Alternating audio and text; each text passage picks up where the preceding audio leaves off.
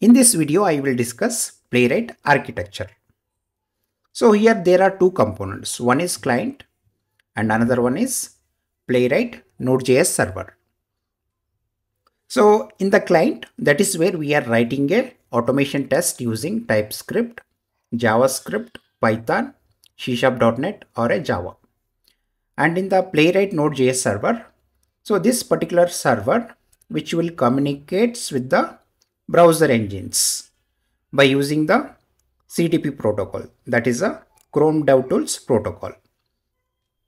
And also we are using another protocol here called WebSockets protocol.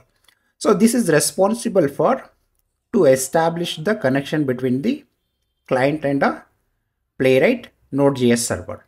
So let me summarize how exactly it works.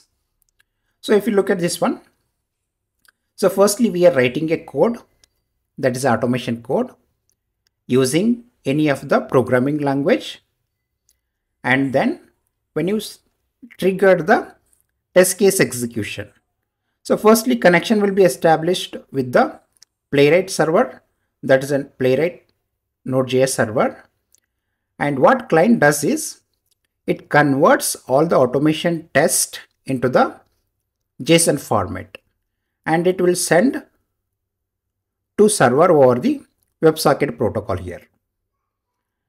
And once Playwright Node.js server receives the automation test information, it communicates with the respective browser engines by using the CDP protocol. And once the execution is completed on all the browsers or any specific browsers, it will returns that means it will captures all the test execution information. Then it will send back to the client. So that is where we are writing the code. That is where we are executing the Playwright tests.